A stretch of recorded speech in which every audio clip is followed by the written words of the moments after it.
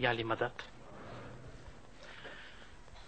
In the most holy and glorious name of a beloved Imam, the Lord of the age and time, Khudawandud Maulana Shah Karim al-Hussaini, places salawat. Allahumma salli ala Muhammad. My spiritual brothers and sisters, members of the Jamaat, we are gathered in a baitulkha majlis, and I thought today I must speak about some practical aspect of baitulkha. Many members who come to baitulkha have questions of practical nature into their minds, and because of such practicality, it is important that we should understand the basis of our own tariqah with respect to baitulkha practice. First of all, let me quote to you two specific paragraphs from a farman made by Maulana Hazar Imam in 1972 in Africa. Please say salawat.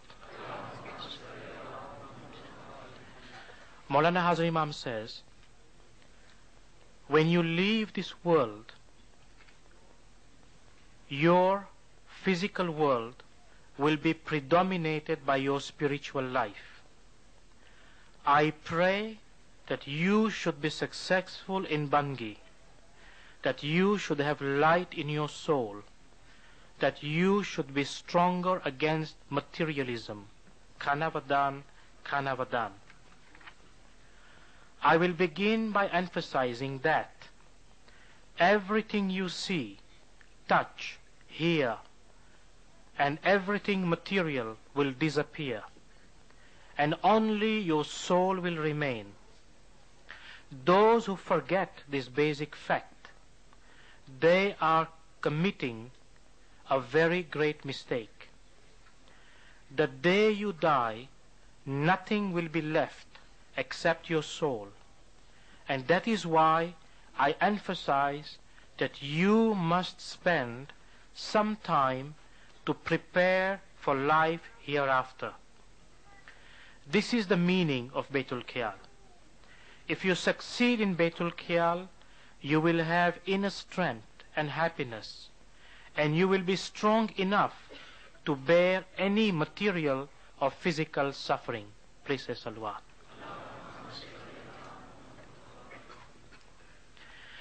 How wonderful and how lucky that we are that Imam is disclosing before us aspects of the soul, aspects of the mystery of life hereafter.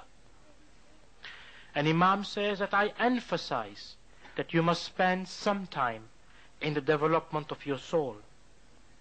Imam says the day you die, nothing will remain, absolutely nothing, except your soul. But Imam also says that if you succeed in baitulkha, you will have this inner strength, you will have this happiness, and you will be strong enough to bear any material or physical suffering. What a great gift! What a wonderful power! Today, the majority of mankind on this planet, in this time and age, is struggling, confronting, to try to remove suffering from their hearts, from their minds, from their families, from society. Sometimes a whole nation is in the process of suffering. And yet, mankind does not learn the lesson that we are here on this earth only for a limited period of time. Consider the life of a human being.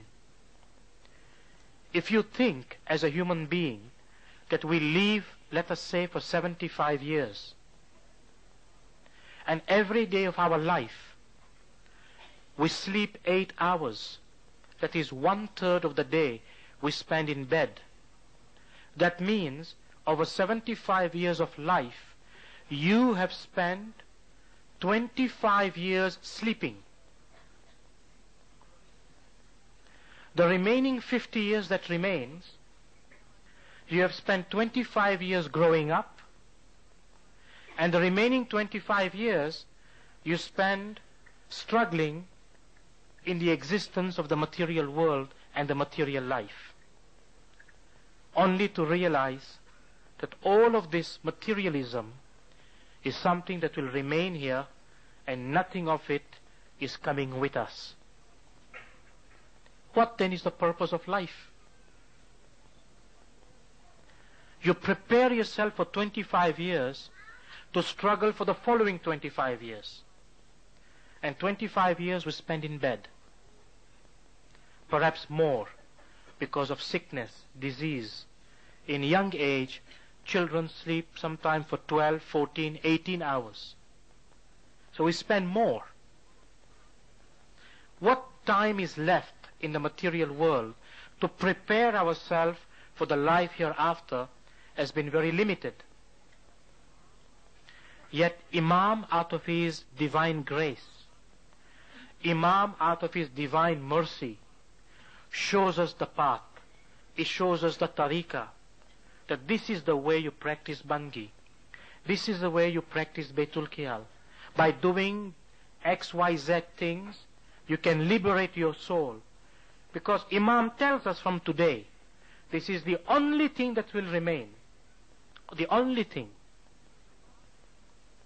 So you ask yourself this question. How then is our bangi practiced? And let me today answer it in very clear terms. In our tariqah, members of the Jamaat, Imam does not prescribe any specific sitting position.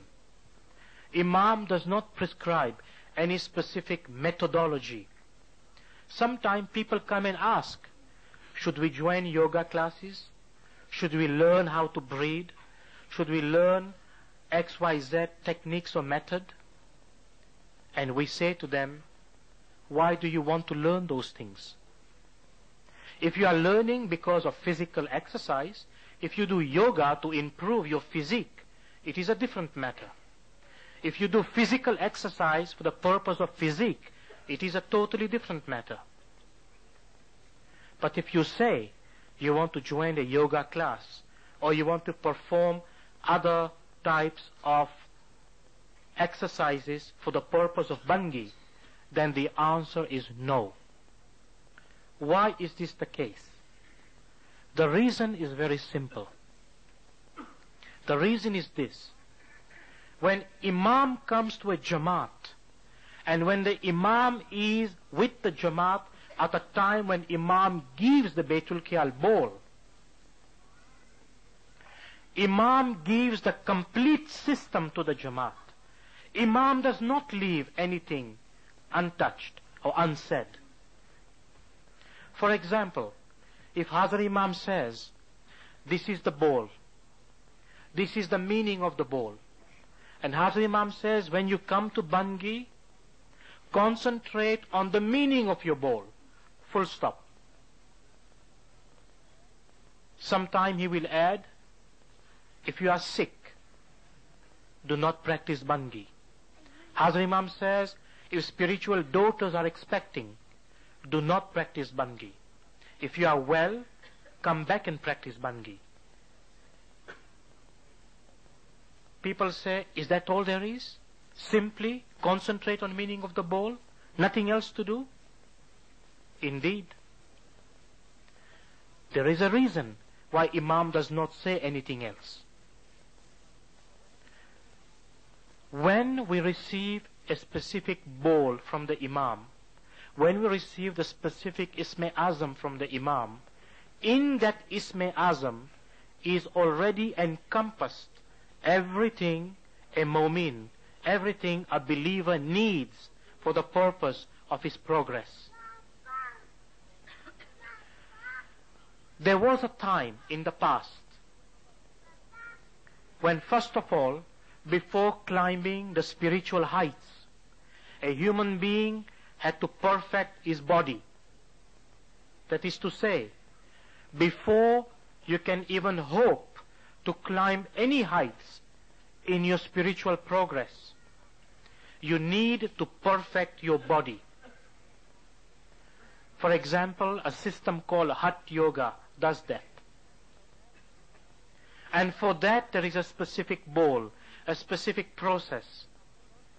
If you become perfect in your body, then the second prospect is to strengthen your mind, your man. For that there are many different systems. For that there is a different bowl. Only then, when you have perfected your mind, you can begin to think of the level of the spirit. Imam gives to the Jamaat a concession, a barakat in baitulkha. The bowl Imam gives to the Jamaat takes the Jamaat directly to the level of the spirit. It bypasses the body perfection, it bypasses the mind perfection. That's why Imam says, you do not need to concentrate on your body. You do not need to think what you must do about your mind. Simply, Imam says, come to Jamaat Khana, take your position, don't give pain or suffering to your body or to your mind, and concentrate on the meaning of the bowl. Imam knows that in this time, in this age, it is not possible for us, in the circumstance that we live, that first you must practice a form of meditation to perfect your body, then to perfect your mind, then to perfect other aspect of your being, before you can leave the level of the spirit. It is a very difficult thing, especially in this day and age, in an age when the human being is 99.9% immersed into materialism. If you had to devote time to perfect your body and perfect your mind, you will never reach the level of the spirit. That's why, members of the Jamaat, we are lucky, fortunate. We have an Imam of the time. And out of Imam's immense love and affection for us, his nur indicates to us how and what we must practice the bangi according to the time. And in today's time, Imam gives this grace to us and says, get up and come to bangi and practice. In many other systems you will find today, for example TM, EST, and many other systems that you find, they have their own system, but they have no connection with our practice. Our bangi, our system, is based in one thing only, the grace of the Imam. Our bangi is based in one fundamental rule and principle, the rahmat Imam gives to that person who practices and who receives that bowl. Our bangi is based entirely in the rahmat of Imam. It is not based on any other external component, because Isme Azam is the nur of the Imam. And Imam says, once I've given you Isme Azam, there is nothing left to give you. But Hazrat Imam Sultan Muhammad Shah alayhi salam says to us, કે તમને આ કામ સહેલું કરી આપ્યું છે ત્યારે તમને આની કદર નથી. Because we have made this thing easy for you, you have no appreciation, you have no value for it. If Imam tomorrow comes to this Jamaat Khana, inshallah, and says, who are the people who will receive the new bowl, the Jamaat Khana will be full like this. How many people come in the morning? It is a commitment that we have made. It is a spiritual commitment. It is an amanat. Once you have taken bowl from Imam, it is an amanat. Read in Quran what it says. That those who take amanat from the Imam, those who take amanat from Allah and do not fulfill it, indeed they are the losers. There are people who lose. Imam says in this Farman which I read, if you succeed in baitulkha, you will have inner strength, happiness, and you will be strong enough to bear any material or physical suffering. Material or physical suffering. Now I ask you, members of the Jamaat, particularly those who've made a commitment to the Imam, is it a difficult thing that Imam has asked of you to give 1 hour of your time in 24 hours for the practice of this bangi, to relieve you of your physical and material suffering? If at all that is an objective in your life. But more so, to gain that inner strength, to gain that inner happiness. We live in a country, North America, we live in this continent that is full of rich people. And all of us wants to be rich. Have you seen any rich people taking with them a single dime they have earned during their lifetimes? Look at the condition of these rich people in this society. Do you think they have happiness in them? These are the very rich people, and you can look at every month. There are dozens of articles about these rich people and their lifestyles. What do they do with their money? They say, we are ready to pay any amount to anyone who can show us somehow, some means, somewhere to gain this inner strength, this inner happiness. We have all the wealth of the world, but they realize this is not all. There must be something more to life than just a dollar value. Imam says to us, if you succeed in baitulkha, it will remove, it will protect you from this materialism and remove material suffering. When a human being is without suffering, for him, he has earned the wealth of the world. Think about it. A Greek philosopher, 2,500 years ago, put it in 3 sentences. He says, a human being is born crying, he lives complaining, and he dies disappointed. That is the history of the human being. As soon as he's born, he cries. And throughout his life, he's shown how to fight and struggle and complain to get more and more and more, only to realize everything must be left behind and you leave this world disappointed. There is a beautiful verse in the Quran which can be interpreted in different ways. It says, when a person dies and is brought before God, and God says, now I'm going to open your books to see what kind of deeds did you do, and he says to God, please, allow me to go back. This time I promise I will do the things that I'm supposed to do. And Quran says that Allah tells him, no, he says, you are a liar. Every time you have gone back, you've come back with the same excuse. Is this our fate? Is this our objective? Why Quran mentions such things? Because it has something of significance to tell us about our daily life, our daily working. So members of the Jamaat, as a first point to you, this is some aspect of our foundation. How Imam gives us that grace and that mercy for us to realize that we must spend some time for the improvement of our soul.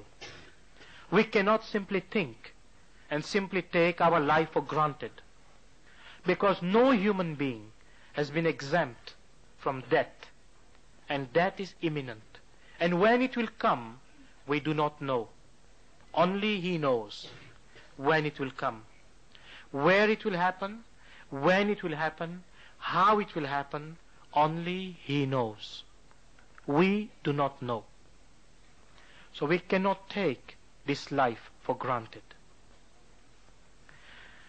On a more practical note, many members of the Jamaat sometimes ask question and say, we like to come to baitulkha, we like to practice bangi, but we have one fundamental problem, and that is we cannot concentrate. They say concentration is a problem. We have great difficulty focusing in our bowl. What is the solution? Solution, members of the Jamaat, is to some extent very clear. The question is, to what extent are we willing to put that solution into practice? The first thing is this. When people say, when someone says, I can't concentrate, that's not true.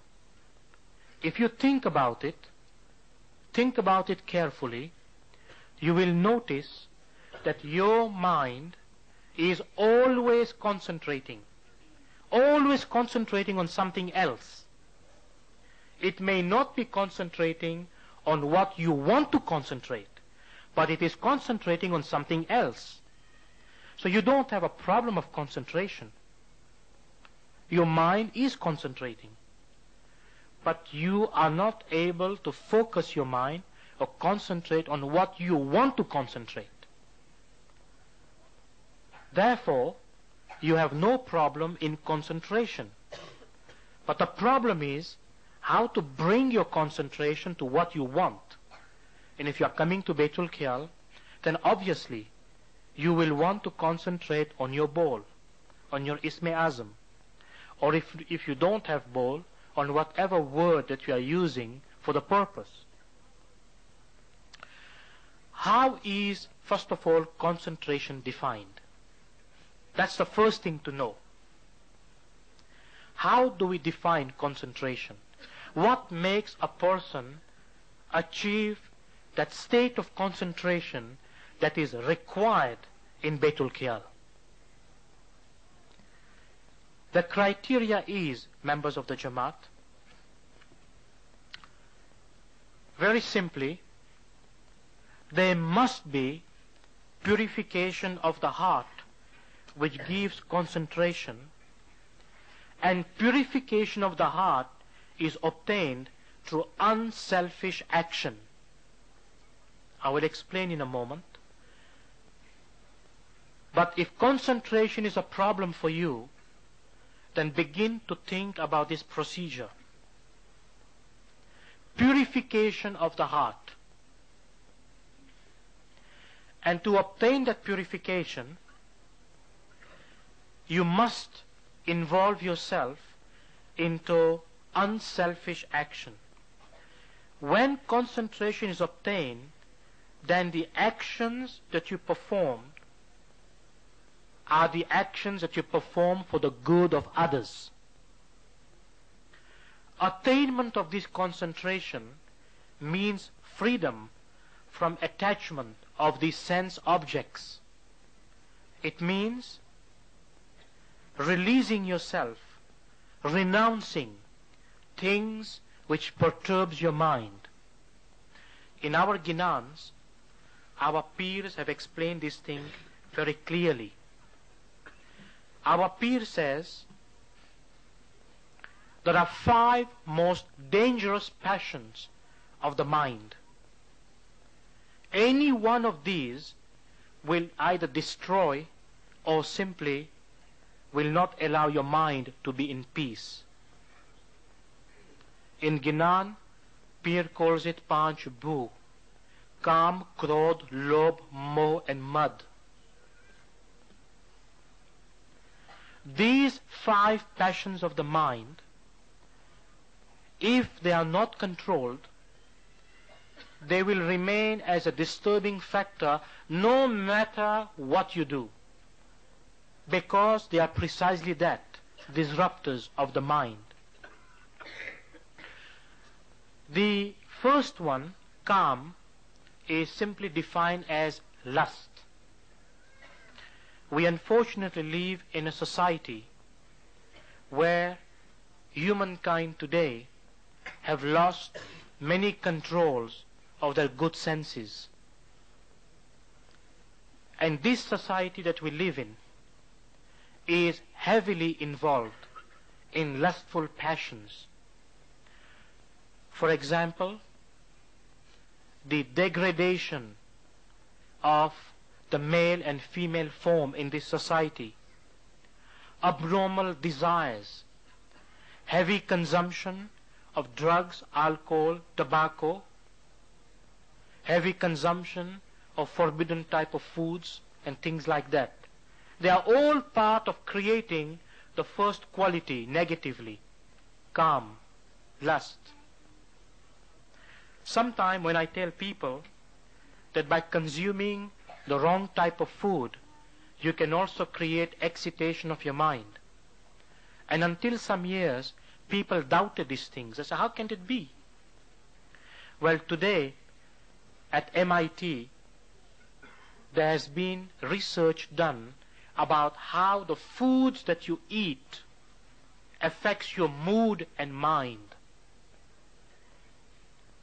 This thing has been told to us by Hazrat Imam Sultan Muhammad Shah alayhi salam, by our peers. Even many indication is given in Hadith and Quran. The foods that you eat create specific effects. But very simply, Imam himself has defined to us. He says, generally speaking, eat food that is halal. How do you make halal food? Halal does not simply mean recite Bismillah before eating. That is one thing. Halal means eat food where you have submitted your dasand. That is the meaning of halal. Ensure that your dasand is clear. Without dasand, there is no foundation of dua. And without dua, there is no foundation of bangi. They build one on the other. So halal means ensure that first of all your dasand is clear. That is the foundation. The second quality, that of krodh. Krodh simply means anger,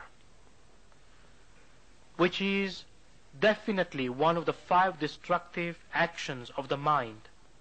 Fury, slander, evil gossip, backbiting, profanity, fault-finding, jealousy, malice, impatience, resentment, destructive criticism, ill will.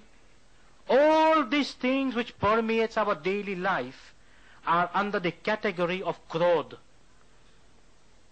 You say something ill about somebody, you think you've said it. Not only that, the vibration you brought out of your mouth remains around you. And at the time you least expect, they will hit you back. They will disturb your mind. They will cause perturbation. All these negative qualities brings the mind out of focus. The third quality, lobh, greed, lying, hypocrisy, perjury, misrepresentation, bribery, miserliness. All this is the category of greed. And sometimes, due to circumstances out of our control, we sometimes are victimized with something like that. The fourth category, moho, attachment, delusive attachment, infatuation, worries, anxiety, ignorance, darkness, darkness of knowledge, darkness of not knowing what you are involved in, especially after having taken and made a bayat, having taken an amanat from the Imam and not fulfilling it. All this is a sign of attachment. When you make a commitment to the Imam and you say to the Imam, yes, I'm going to practice my bangi regularly, and then you do not, it is a sign that you don't want to be attached to this, but you are rather be attached to something else, more, false attachment. And the fifth quality, mad, that is pride, vanity, self-aggrandizement. Like we say in Gujarati, humpanu, I, your ego. Self-admiration, bigotry, show of wealth, bossiness, making